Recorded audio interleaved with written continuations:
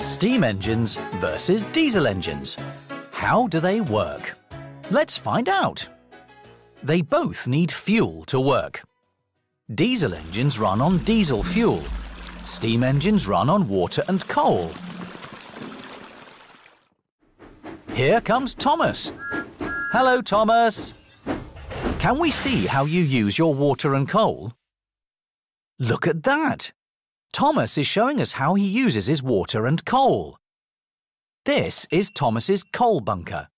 Coal is stored in here until Thomas's fireman puts it into Thomas's fire box. This is Thomas's boiler. The boiler is full of water. The fire in the firebox boils the water, and the boiling water makes steam. The steam rises into the steam dome and then travels through a pipe to Thomas's cylinders, where it powers his pistons.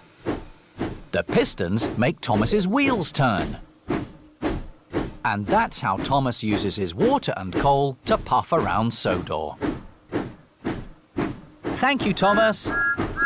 Goodbye, Thomas. Here comes Diesel. Hello, Diesel. Will you show us how you use your diesel fuel?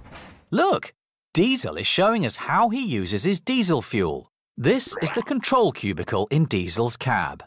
Diesel's driver turns the control handle and the fuel in Diesel's fuel tank starts his engine, which powers the generator. The generator makes electricity and sends it to Diesel's traction motors. The traction motors turn Diesel's wheels.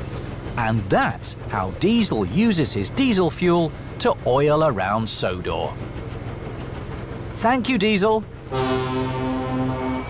Although steam engines and diesel engines have their differences, the most important thing is that they are all really useful.